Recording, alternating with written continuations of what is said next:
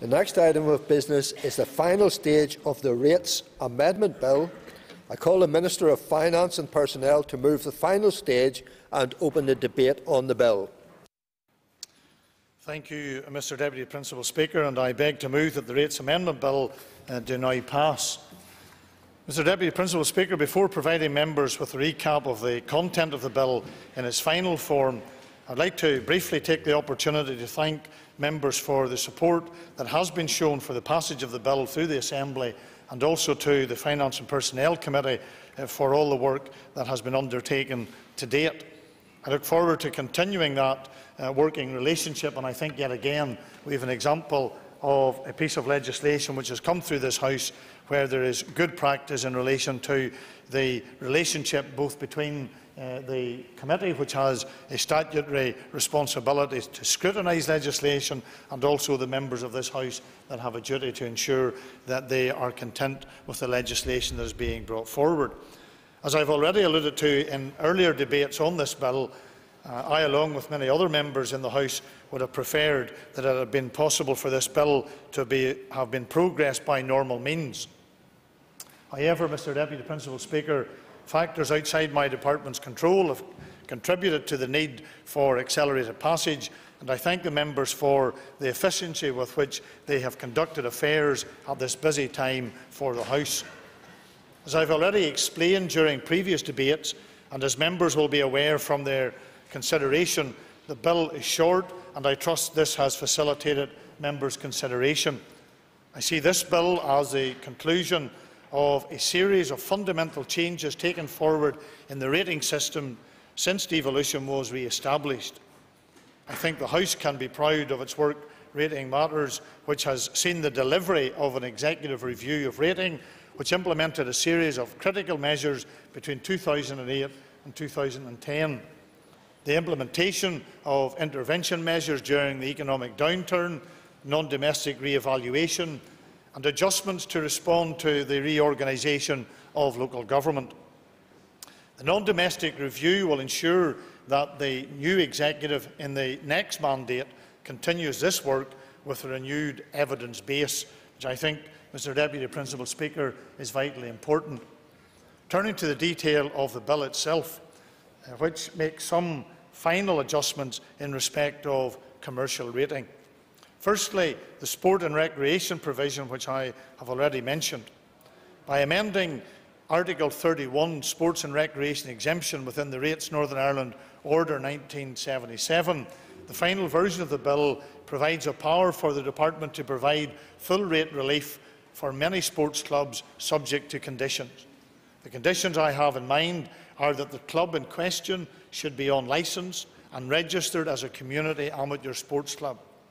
Following the outcome of further consultation, I will set these out in regulations subject to affirmative resolution control by the Assembly. And I think, again, that is an assurance and an issue that has been raised, that it will be an issue which will be brought to this Assembly. This approach recognises the competition issues which have already been raised with my department and the Finance Committee by the hospitality sector. And I know this does not satisfy everyone in this House, and that many sports clubs with bars feel that they are disadvantaged by this measure. I think we also need to be mindful of business interests when we take forward policy in this particular area.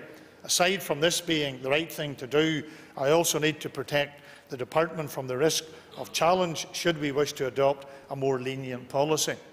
Having said that, I know that there are community amateur sports clubs that operate a small bar and that serve their members by visiting teams after a match, and I am sure that my successor will be happy to review that issue at a later stage.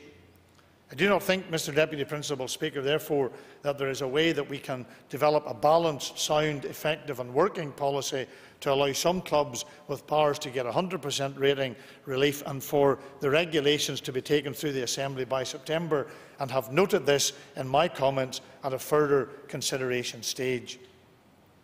Policy may well develop in this area over the next mandate, informed by the ongoing review of the rating policy.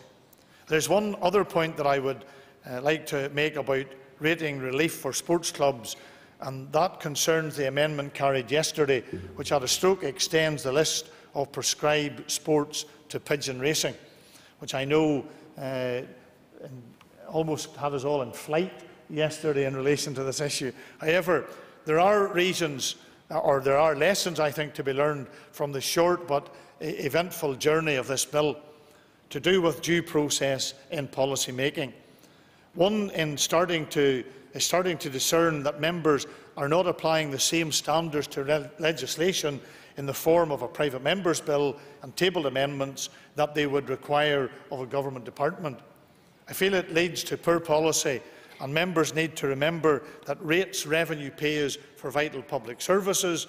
There is a knock-on effect where that revenue is reduced and some standards that need to be brought to bear in taxation policy. My party took the exceptional step of opposing the private member's bill with a petition of concern during its passage through the Assembly. This was on the grounds that proper consultation had not taken place and that there was an alternative and more appropriate legislative vehicle available for changing policy. However, in relation to the pigeon racing amendment, on the face of it, probably and no doubt a worthy measure, but this could and should have been subject to consultation and taken forward through a change in the regulations containing the list of prescribed sporting activities, not passed as part of this piece of primary legislation. Everyone outside my party voted for the amendment because no one, of course, wants to appear to be against it. It is also too easy, Mr Deputy Principal Speaker, forgive me for saying it, but that's not the way that we should be making laws. And I think we need to just reflect on what has happened. However, as the saying is, we are where we are. Second policy contained within Clause 2 of the bill came as a result of a suggestion from the business community, and thankfully this amendment has proved a lot less problematic. This provision will ensure that where shop fronts or shop window displays are used in empty retail premises, the shop owner will effectively continue to receive 50% empty property relief. This measure is novel and unique to Northern Ireland, and for this reason it is time-bound within the primary legislation, but can be easily extended if the policy proves successful. And I thank members, and in particular it was mentioned by Ms Hanna, who recognised the innovative nature of this measure, which builds on other positive policies delivering during this mandate, such as the empty shops rate concession. In summary, Mr Deputy Principal Speaker, this is a short bill that helps amateur sports clubs and shopping areas by providing further rates concessions, and I am looking forward to members' support in ensuring the bill clears its final Assembly stage. I commend the bill to the House. Call the Chairperson of the Committee for Finance and Personnel, Mr Duthie Mackay.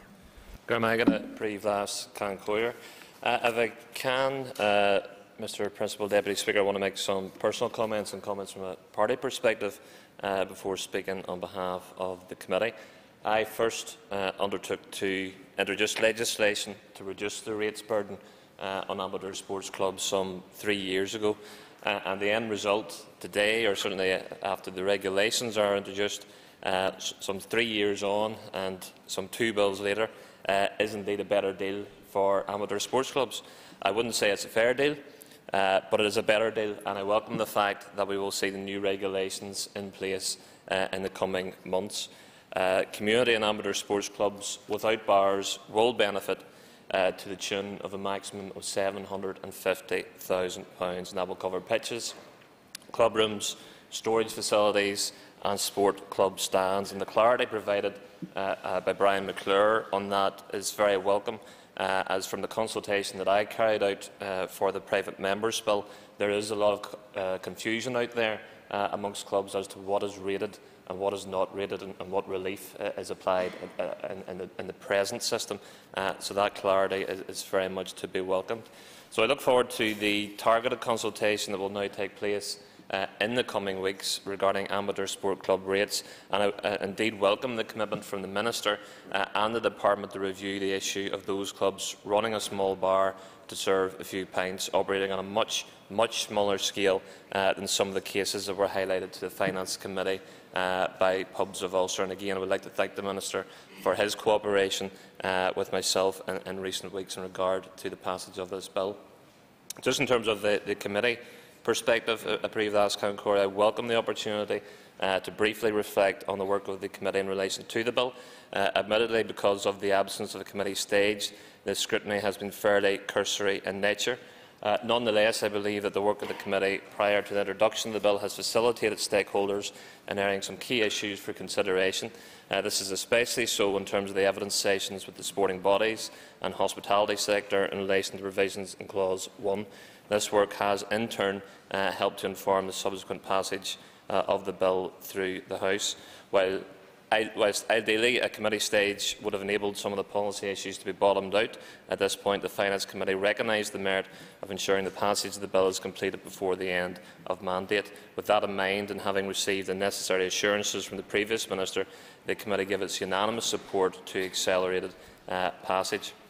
Turning specifically to the envisaged regulations under Clause 1 to provide enhanced rate relief to prescribed sports clubs, I welcome the enabling power in the bill and believe this will result in tangible benefits for the wider community. Given the complexities around the issues to be considered in terms of the scope of the enhanced relief, I believe that it will be important for the various stakeholders to input to the forthcoming consultation on the regulations, and there will also be a need for the successor Finance Committee to actively engage in this process with a view to helping inform and influence the development of the regulations which will flow from Clause 1. In terms of the provisions under what is now Clause 3, to apply a disregard to the commercial use of window displays, again the committee sees this as a positive and innovative initiative given the challenges facing the commercial sector. In more general terms, I believe that as a devolved assembly, we must continue to look for innovative measures that can help support and nurture businesses in and around our towns. I therefore welcome the review of the non-domestic rating system, and I look forward to the outputs from this and how these will translate into concrete proposals that will benefit the wider economy. In so doing, we will of course need to ensure that the revenue-raising potential of the rating system is utilised judiciously for the benefit of the public.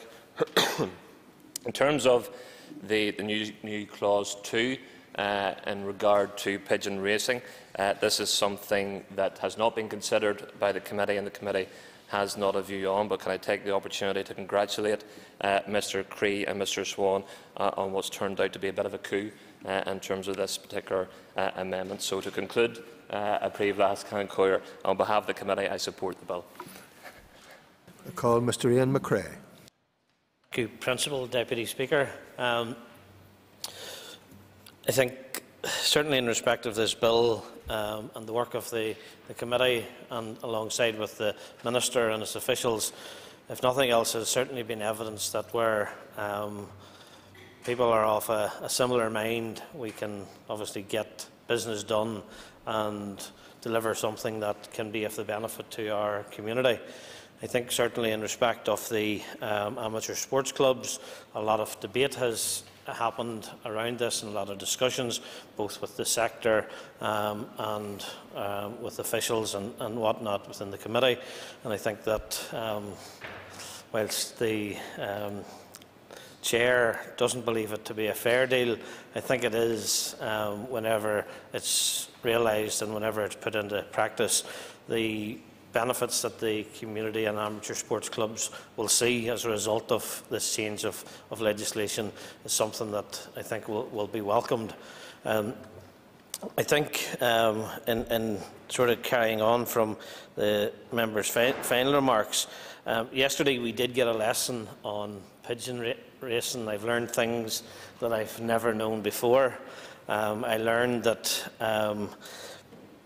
pigeons are now used as a means of dealing with the gang culture in America, and if that is the case, you know, it's something certainly I have no doubt that we can, whilst we maybe don't have the gang culture that they have in some parts of America, who knows what this will do for the future of pigeon racing in Northern Ireland and the benefits that it will have to criminal gangs and whatnot, and maybe we'll see them all go out of business.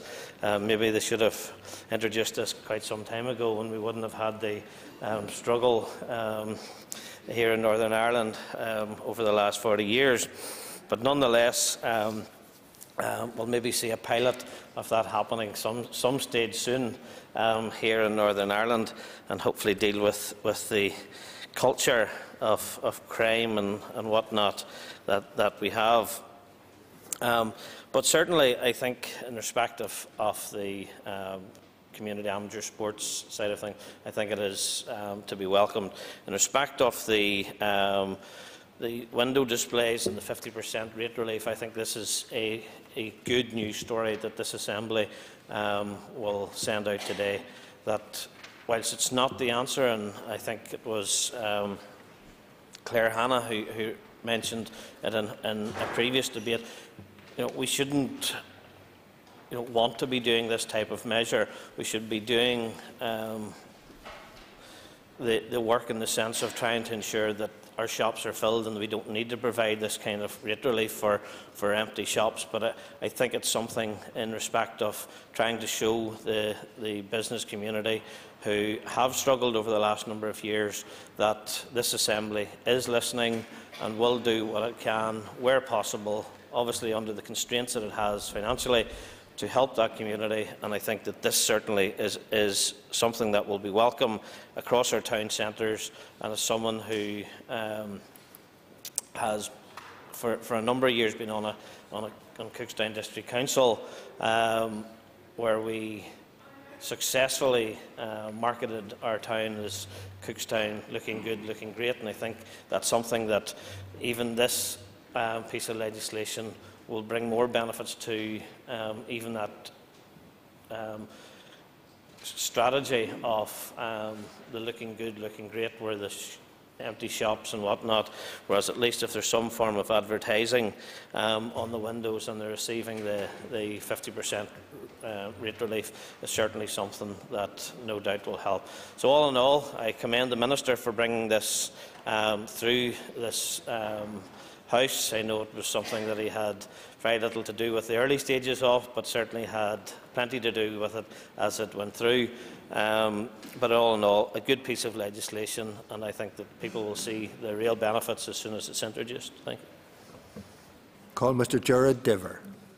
Thank you very much, Mr. Principal Deputy Speaker, and I very much welcome the opportunity to make a contribution to this debate on the final stage of the Rates Amendments Bill. As already has been outlined, there are two substantive clauses in the bill, and the SDLP is supportive of the bill in general. My colleague Claire Hanna made a significant contribution to the debate on this, and she obviously referenced the use of accelerated passage here. We are content with the use of accelerated passage in this case, but I have to state the fact that we would urge caution in the use of that mechanism generally, as in our considered view, it doesn't give the level of scrutiny that perhaps we should be aiming for in this House. The bill has two clauses.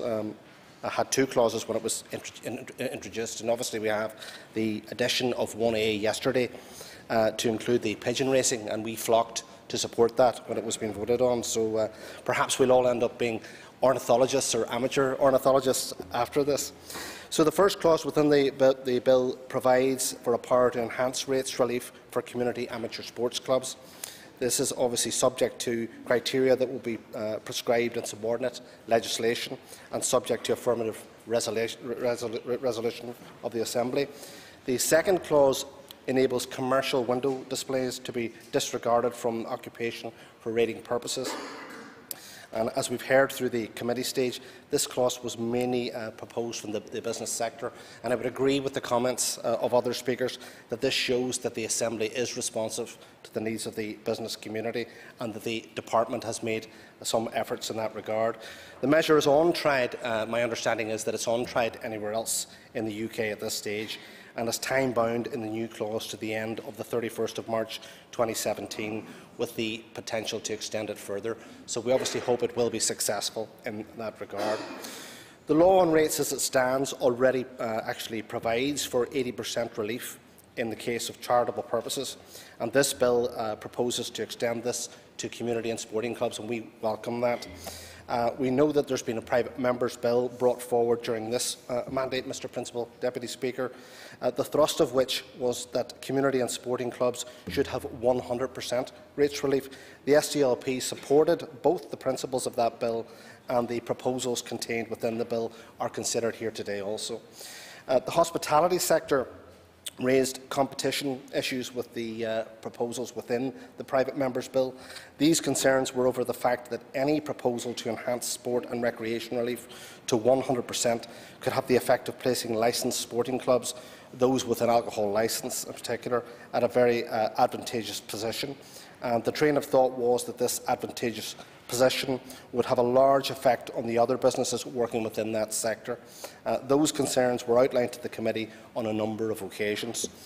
The issues over the sale of alcohol and profitability should not be an actual barrier to the progression of relief. It is for this reason that we supported the Sinn Féin amendments, both at consideration and further consideration stage. As was referenced during the second stage debate on the bill, in England and Wales, registered community amateur sports clubs receive 80% relief on the rates for premises that are wholly or mainly used for the purposes of that club. In Scotland, mandatory rates relief is given to registered charities and registered community and sports clubs where the premises are wholly or mainly for charitable or club purposes. It is right and proper that we too extend rates relief, and I welcome the fact that this legislation has reached the final stage today. In reference to Clause 2 of the bill, it is a good idea that we will help owners plagued by vacancy. This measure will not regenerate the local economy with sweeping effect. It is, however, a small part of the range of measures that we need to bring forward in this House that will need to adopt to help our businesses, many of which are struggling at this very, very difficult time with the state of the economy. Vacancy rates are still much too high and profitability rates too low. Mr Principal Deputy Speaker, the SDLP has been supportive of this piece of legislation since it was introduced into the House. It will provide good relief and assistance to organisations whose purpose is not financially driven. The outstanding issues around the sale of alcohol and profitability, I hope, will be resolved in the coming mandate. Thank you.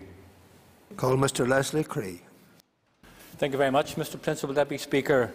At this stage, really, everything has been said, but I was very pleased to be able to help Mr McRae with his knowledge of things, in the West, and he certainly needs to get out more. But again, I'll help any time that I can.